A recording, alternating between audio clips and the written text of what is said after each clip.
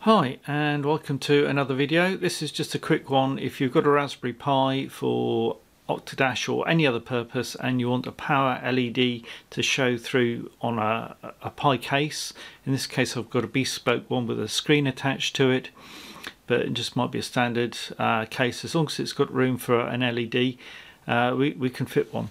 Now I'm just going to power on the Pi here, and you can see the LED comes on straight away, so we know it's actually powered on.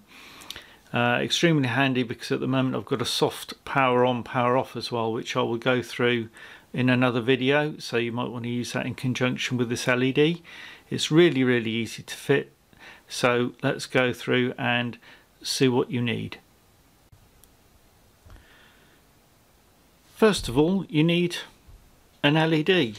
There's quite a few here. Anything between 2 and 5 volts is acceptable.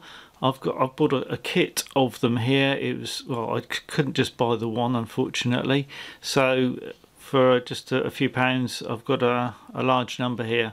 They're 5mm and 3mm of different colours, so that's one thing that you'll need. Second is a resistor. It needs to be a 330 ohm resistor.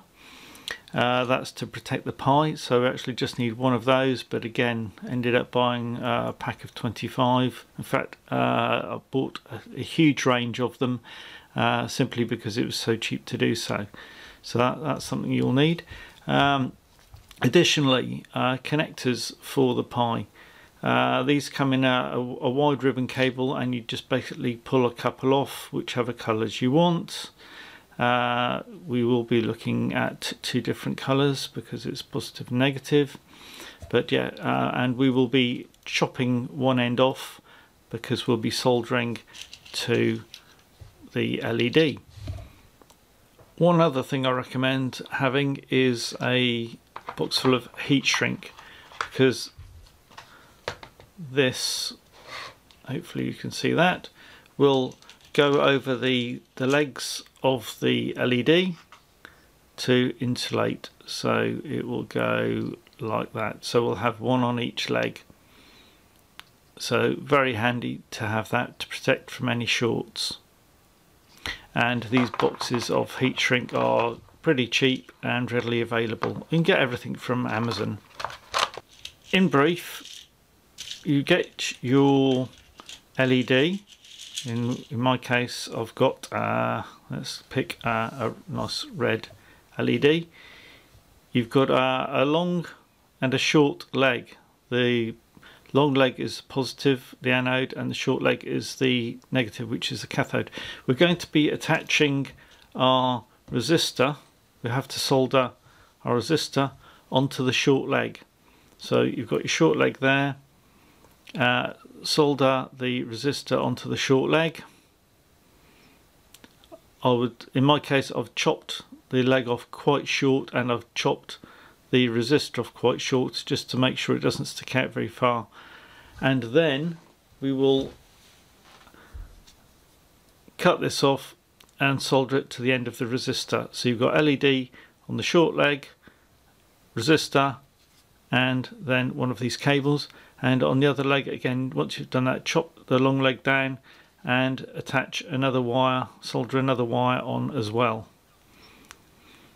And before you attach this, make sure that you slide the heat shrink on. Otherwise, if you do it afterwards, you probably won't be able to get it over the fitting.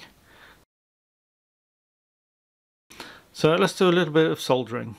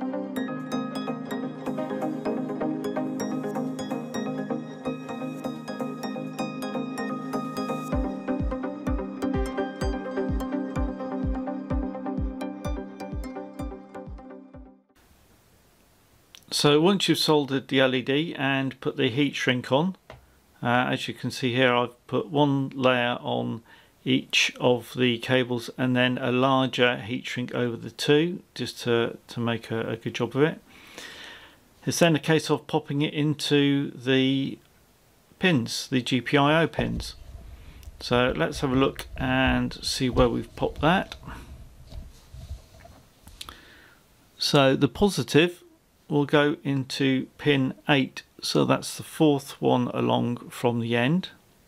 The negative can go to any ground, and there is a ground pin at pin 9, so that's the fifth one along on the inside. And it's as simple as that. So that's all wired up.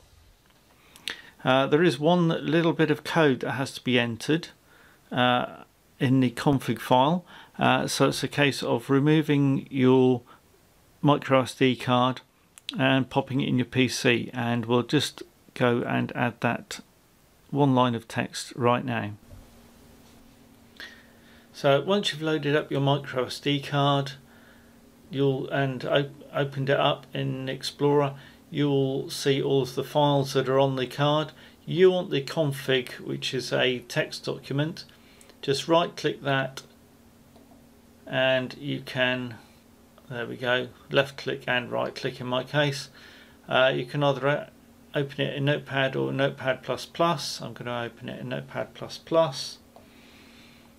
and there we have the file here, and let's just make sure it fits the screen.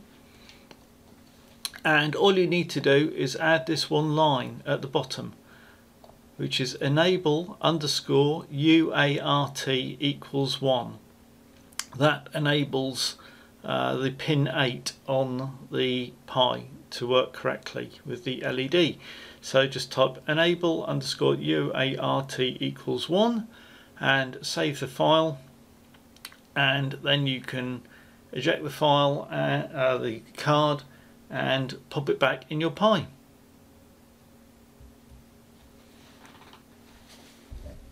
Okay, just to sum up now, I've got the LED correctly plugged in. I'm just going to power up now that I've put the micro SD card back in.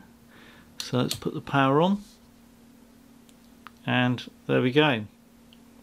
You can see it booting up the lights, but if you've got this as a case LED, it could be quite handy so you actually know that the Pi is on. And as you saw earlier, I did have a switch which I've actually got here.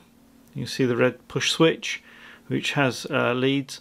That will actually put it into a suspended state, and I'm going to be covering that in another video. So if you're interested to see me doing that rather than the usual thing of a hard power off which can corrupt a micro SD card, then please like and subscribe, and I'll be able to show you that video shortly. Thank you very much indeed.